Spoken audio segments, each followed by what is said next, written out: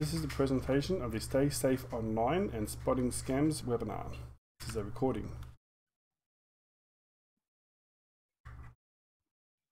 So the topics that we'll be covering today are having a look at the numbers, who's getting, how many people are getting scammed and by how much. There's interesting numbers in there.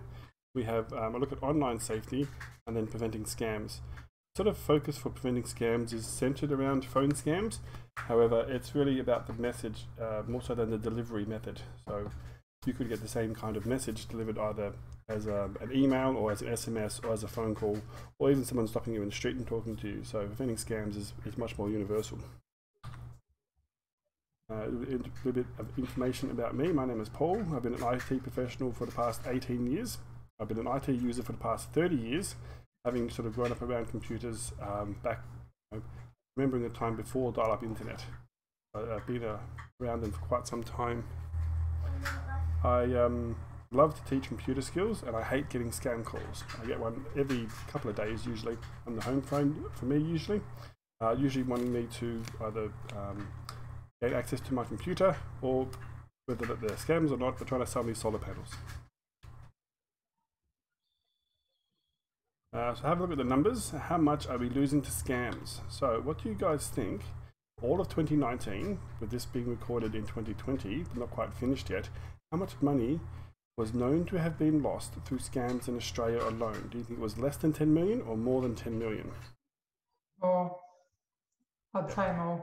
Yeah, quite a bit more. In fact, 142.8 million throughout the year of 2019 through all types of scams.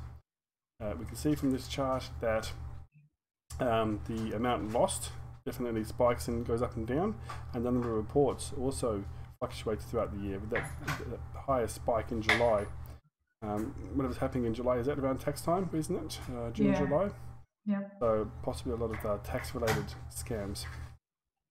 Only 11.8% of the reports reported financial losses. So the number of reports versus the amount lost, which suggests to me that per amount lost was a lot was per issue, I should say. So for every one issue, potentially a lot of money could be lost.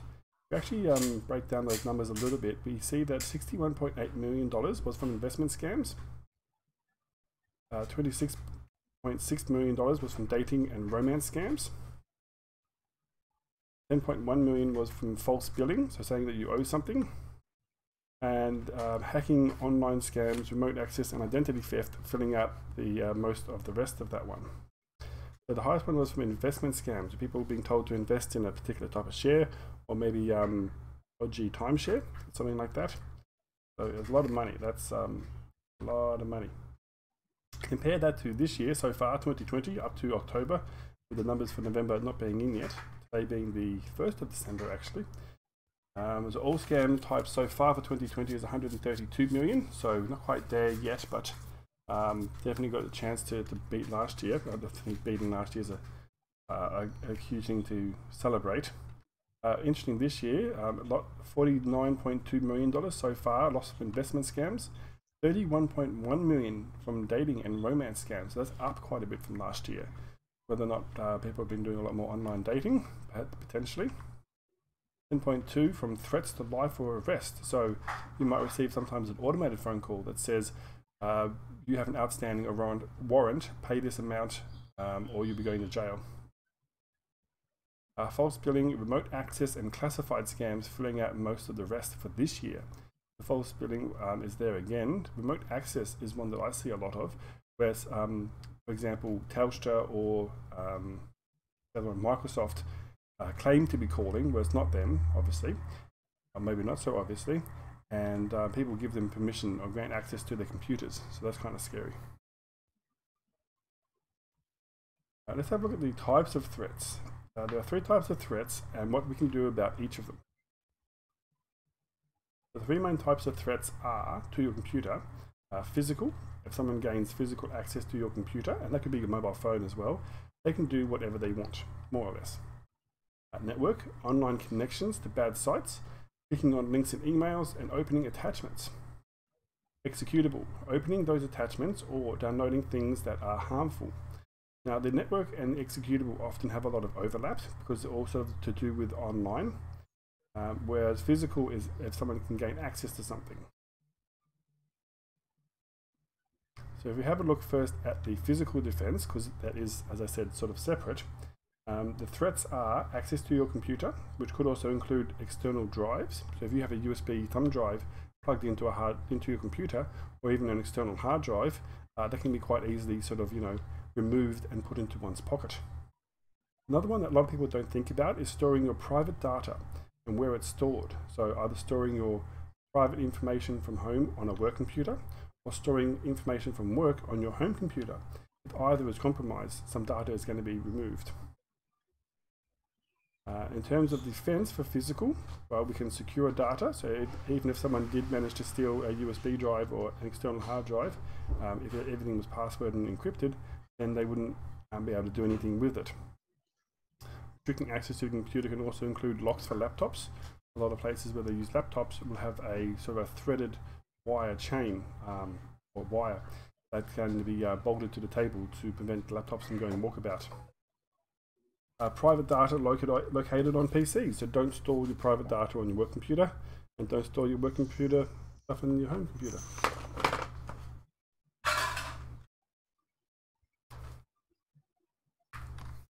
Okay, the next type of threat is network.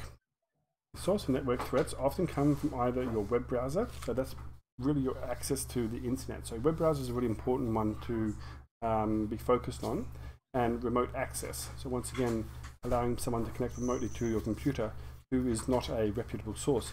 Someone like myself who is a computer technician will often ask, or sometimes ask, to connect to your computer to try and resolve your issues.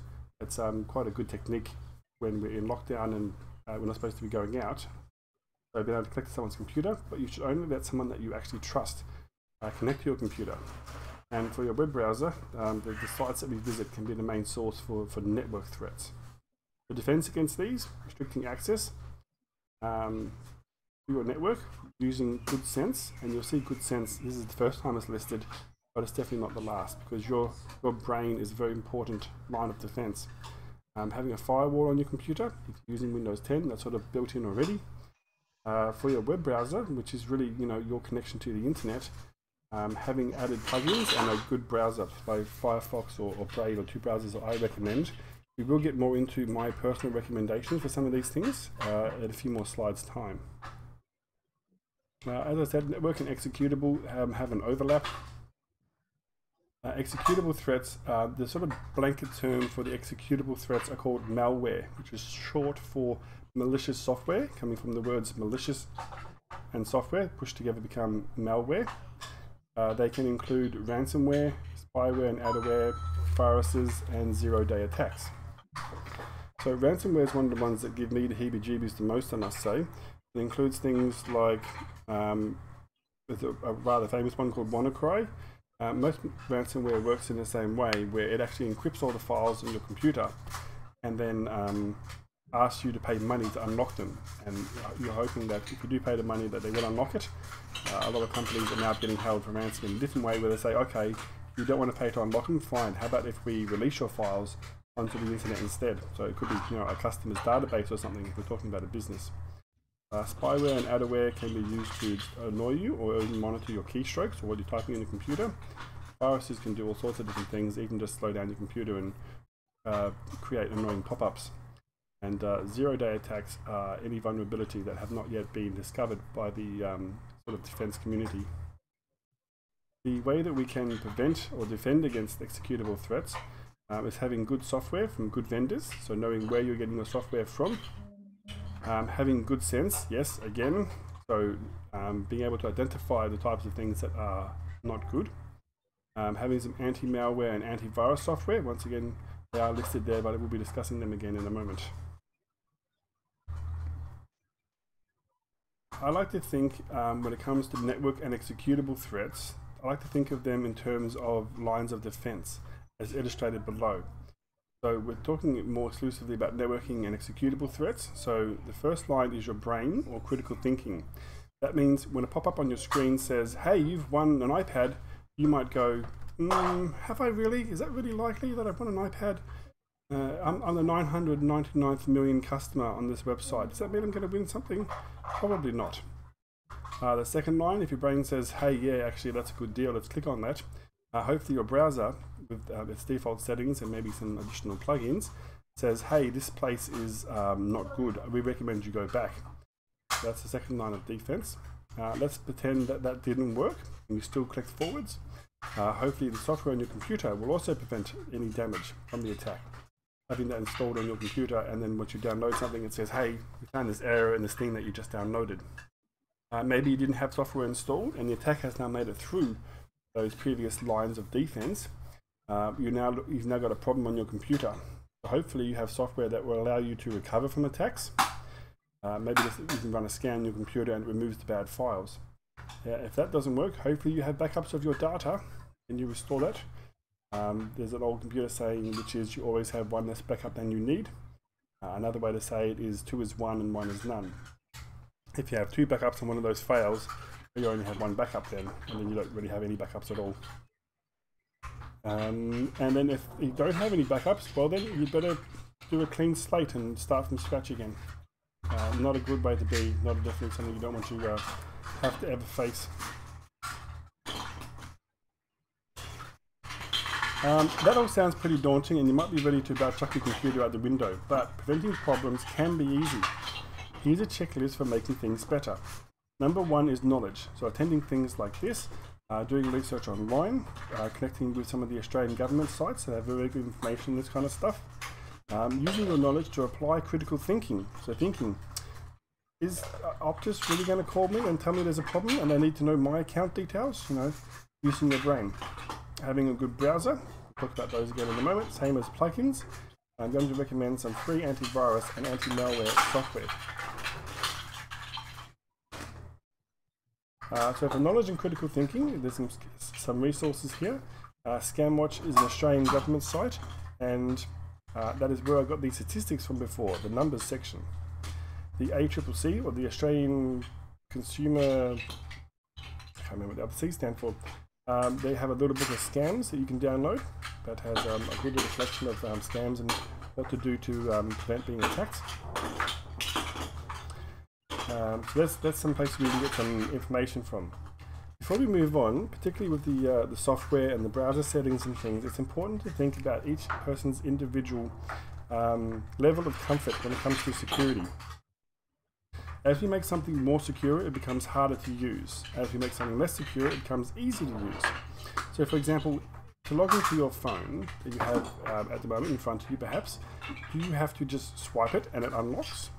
You have to enter in a 4-digit code, maybe a 6-digit code. Maybe you have an actual password that actually has letters and numbers in it, which will be more secure. Yes, every time you want to open your phone, it does take you longer to get into, but it definitely makes it more secure. Another way to think about this is that you wouldn't want to put your house keys in a Fort Knox type of setup. Every time you wanted to go out in the morning, you'd have to go through several layers of security just to be able to lock and unlock your house. But on the other hand, the title to your house might be a place where you would want to keep it in a much more secure location because you don't care if it's harder to get into because you don't access it as often. Everyone's perfect level here is a very individual thing. I don't mind having a longer password to get into my phone, and I don't mind having to use what's called two-factor authentication, which we don't have to cover in this session, but hopefully we'll be covering in another one. A session about passwords and two-factor authentication.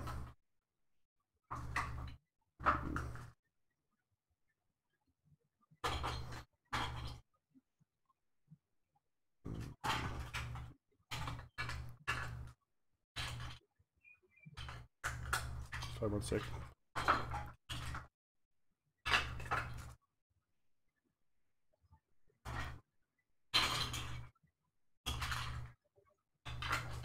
Okay. So a very individual thing as to what you're comfortable with for your level of security. So what are good browsers? I personally recommend Firefox. It has the it's sort of built differently than most of the other browsers. It has much more of a privacy focus than most do. For out-of-the-box privacy and security, I recommend Brave. The little icon there to show you what they look like as well when you're going to look for them. Brave is built on Chrome. So Chrome is the browser that's made by Google, and that becomes very confusing too, because there's a company called Google that offer you a search engine called Google and a browser called Google Chrome. So that can be very confusing as to which one we're talking about here. I'm talking specifically about the browser made by the company Google, and their browser is called Chrome. And a lot of the other browsers are built on that. Firefox is not, Brave is. But Brave comes built in, ready to protect you from things, whereas Firefox needs a few extra plugins to help make that happen. In terms of plugins, so first of all, what is a plugin? A plugin is a little extra thing that goes into your browser that adds functionality usually. There are some that make things, might change your theme. There are some that can provide you places to save information to, sort of like bookmarks online. There's many different ones. Two that I must have on my computer, and I have a few more than this, but these are the two that I recommend for everyone to have. The first one is uBlock Origin, and the second one is AdBlocker Ultimate. uBlock Origin is a great way to block not only annoying pop-ups and ads, but also it'll warn you if you're trying to go to a malicious site, one that it knows about. AdBlocker Ultimate is a way to block ads on websites. I believe it can also block YouTube videos, not YouTube videos, sorry, ads on YouTube videos, although that's a bit of a give and take scenario because most people who are making YouTube content rely on their ad revenue. So you can tell AdBlocker, hey, don't block YouTube stuff, block other stuff. But that's, once again, something for a bit more of an advanced topic. If you want to find any of these plugins, you just need to first know what browser you're using. So if you're using Google Chrome, for example, you could type in uBlock Origin and then the words Google Chrome or Firefox or any other name of whatever browser you happen to be using. Same goes for AdBlocker Ultimate. These plugins are available for any browser. You just need to make sure you search for it. I might even demonstrate in a moment how you add a new extension or plugin. So plugins and extensions is kind of a interchangeable name for these things. What antivirus and anti-malware software do I recommend? I don't know if I mentioned on the last slide, but those plugins, they're all free. All plugins are. And if anyone says, hey, pay for this plugin, then it's just not how plugins work. Antivirus and anti-malware software can be quite expensive, but the one that I like to use, called ClamWin, is completely free. It's not very fancy, but it does the job very nice. In my personal opinion, programs like Norton try and do too much, and they're trying to be sort of a Swiss Army knife, which is great if you want to do a little bit of everything, but to do one specific task, it's not that great. ClamWin is just an antivirus program. It downloads a database, sort of a list of viruses that it knows about. That's updated every time it does a scan. Then it scans your files, and that's it. No bells, no whistles, it's just clean and it works. It's actually originally built for Linux operating systems, which is an alternative to Windows and Macintosh. And it's designed on an open source philosophy where everyone has the right to access and use the software. Malwarebytes is a bit different. It kind of does pester you a bit with, hey, do you want the premium version? Here's a trial for the premium version. You've got 5 days left on the premium. Do you want to keep going the premium, or do you want to upgrade? There's only 3 days left now. At the end of those annoying sort of trial period bits, you can just say, no, I don't want the extra protection. The free version of Malwarebytes is fine, but it does sometimes pester you with ads. So it has got, I guess you could technically say, adware built into it. I personally think it's worth it to have it on my computer.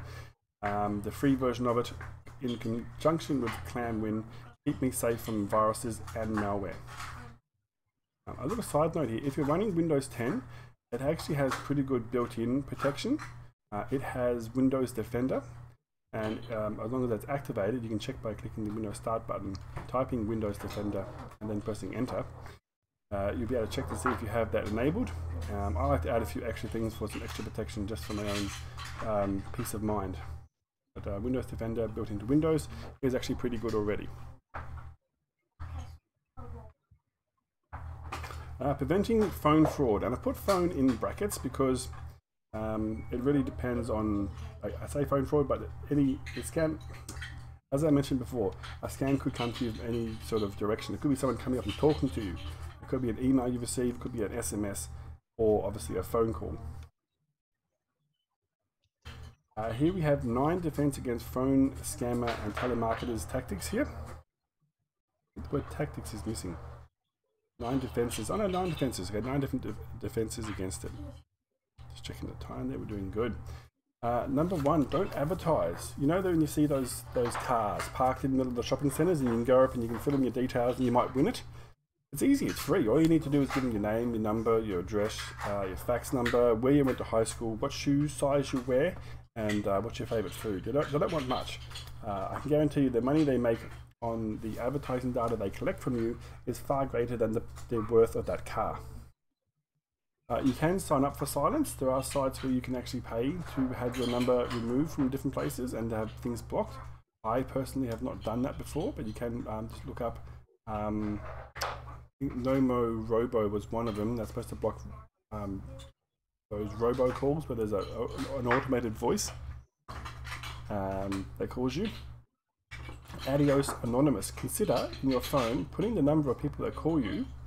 So maybe your mum, maybe a sibling, maybe the local medical centre, and then if anything comes up on your phone that isn't in your phone book, let it go to the answering machine. If it's important, they'll leave a message. An important one to remember is there's no law that says you have to answer the phone. You can just let it go to the answering machine. Number 4 is block the bums. Most mobile phones will have an option to block numbers. You might have to fiddle around with the settings and maybe do some research. If you have a Samsung phone, go to our favourite friend YouTube and type in how to block a number on a Samsung phone. There are apps you can get as well. I can't speak to them. They do require a lot of access to your phone, so I'd be careful using just random apps on your phone. If you have a newer phone, a lot of them are now coming with built-in ways to block people. I misspoke before when I said sign up for silence. I actually got that confused with number 5 here. The sign up for silence one, you can actually go to the donotcall.vic.gov. It's vic.gov.au. If you search for do not call register, you will find the do not call register, and you can actually sign up your home phone number, which sort of limits the number of people who are allowed to call you. Telemarketers and charities are still allowed to call you, but it should block some of the calls.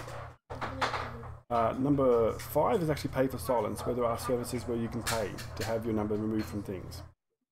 Number 6, kind of related to the number 3, can't come to the phone, please leave a message. If you're not sure who's calling you, better go to the answering machine. Punt the pause. 9 times out of 10, when you pick up the phone and you say hello, and there's a weird long pause, and then they start talking, that's the time usually to hang up. It's either going to be someone trying to sell you something, which I don't think most people want to do over the phone.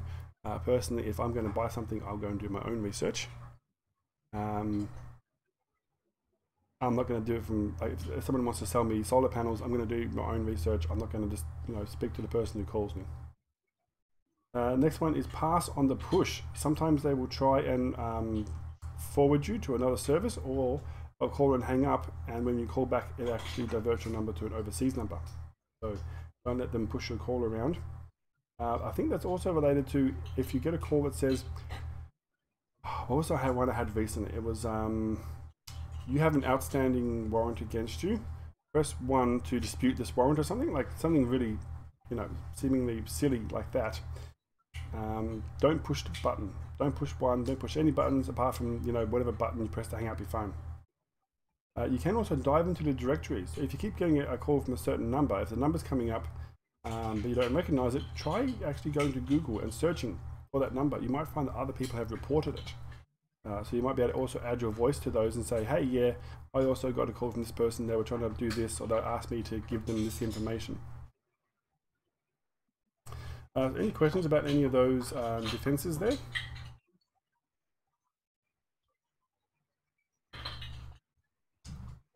All good. Okay.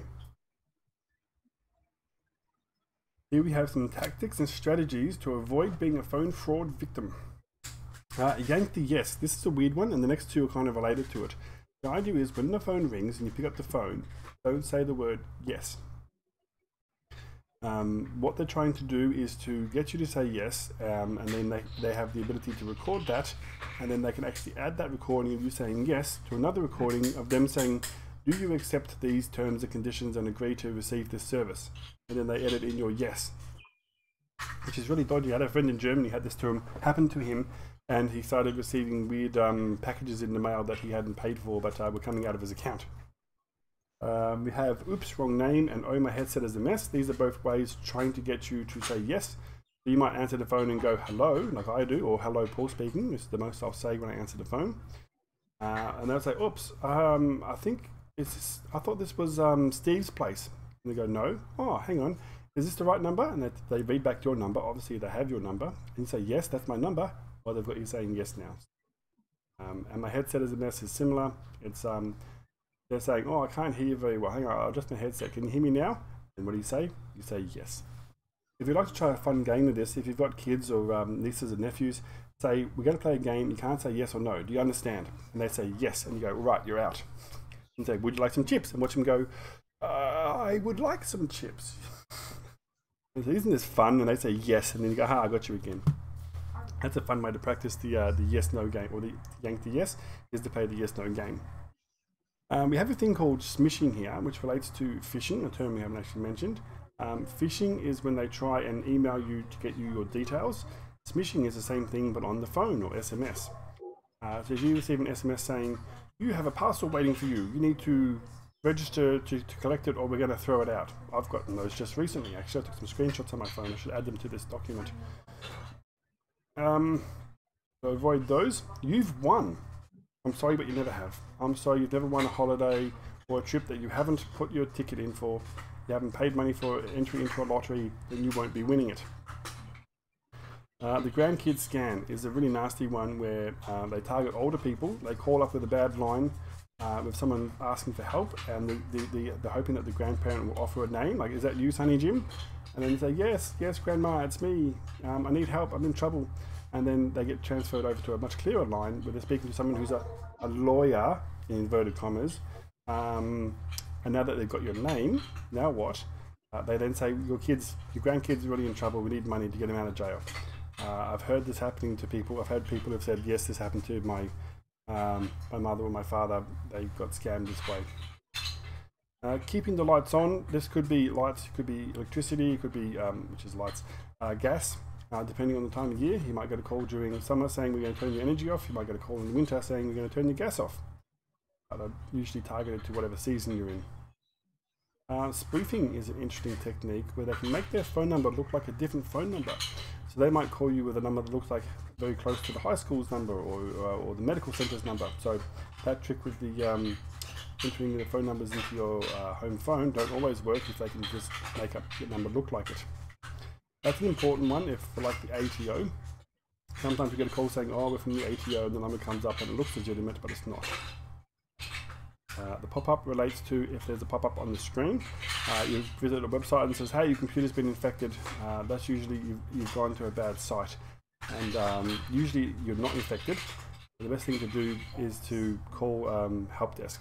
Call your own computer support. So if you have a friend in the family, or contact someone like myself, I'm very happy to provide some free advice on if you're getting pop-ups on your screen and as to what to do. However, if you install those things like Malwarebytes and WinClam, these kind of things shouldn't happen. Plus your browser, your plugins as well, uBlock Origin. But it's good to let other people know. Say, if you ever see a pop-up saying you need to call tech support, don't do it. ATO scams in America as well. They're coming up to their tax season, I believe is January. So their ATO is called the IRS, the Inland Revenue Service. So they're going to be getting a lot of scams coming up very soon saying, oh, if you want to have your tax return released, send us $50 and we'll get it released quicker or something. The please help scams are really, really nasty. Basically, if there's something going on, maybe there's been a bushfire, you get a call saying, can you help, donate money to help the animals or the people? And guess what, that money's not going where you expect it to. If you do want to donate, make sure you contact these sites directly. Go to the Red Cross or something like that, where your preferred charity, and donate directly to them. And the good old can we help you, calling up saying, there's a problem with your Windows, we can help you fix it. There's many videos out there. If you type in getting scammed by a scammer into YouTube, you can watch some videos. People, actually the whole channels are about allowing scammers to connect to the computer and showing you what happens when they try and do it. But they've got it set up in a way that it protects them so they don't actually do any damage. That's always an amusing one to watch, in my opinion. Have you guys ever experienced any of these types of frauds before, or heard anyone getting scammed in this way? Yes, about a couple of years ago when I was at work, it was more like a threatening call through ATO. I mean, regarding ATO payment. Mm-hmm. So I sort of freaked out and didn't know what to do. Yeah. So I asked an opinion to my director at that time, and then yeah, it was resolved. But I've also heard one of my friends back in Korea had a similar call, and then they were holding a line and they sort of communicated taking notes instead of making sound over the phone with someone else next to them. So they actually caught the scammer while on Wow. the phone. So I'm wondering, is it possible in Australia if I don't hang up the phone, if I get a scam call, and then if I report it directly to the police at the same time, then could they be able to track it or like? It is possible that they can technically track someone who's calling you. It can be a bit harder. That can be a question for the phone company. So look, this person's contacting me.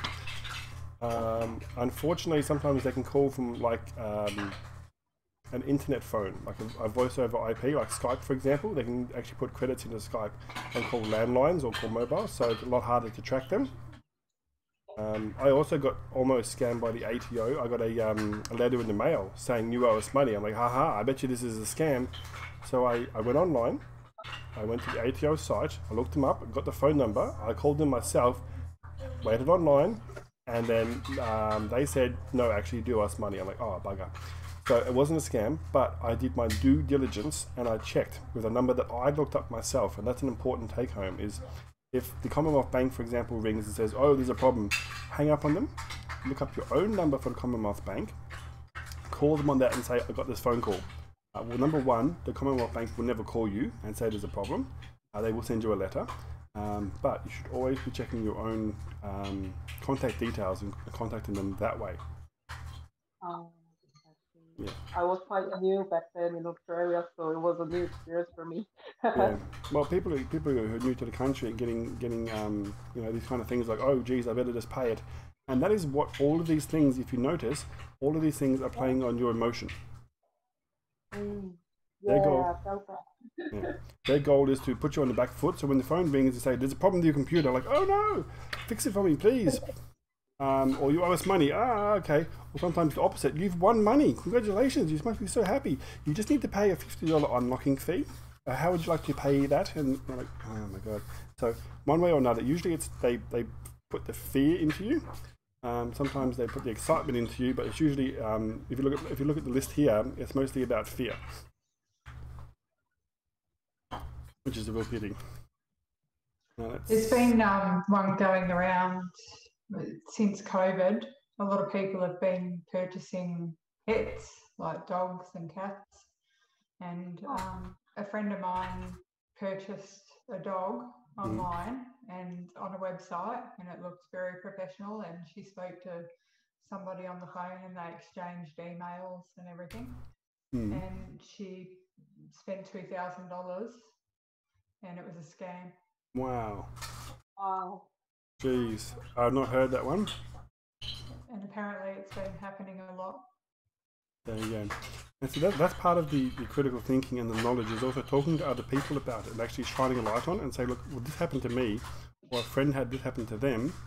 I've heard stories, I should say, of little old ladies going into banks and going, I need to take a loan out for $10,000, and it's a small branch, and the lady behind the counter is like, well, that seems like, you know, a very unusual activity for you. I know you quite well, and you've never done anything like that before. And the old lady has said, well, I've been told by the ATO that I've got this huge debt.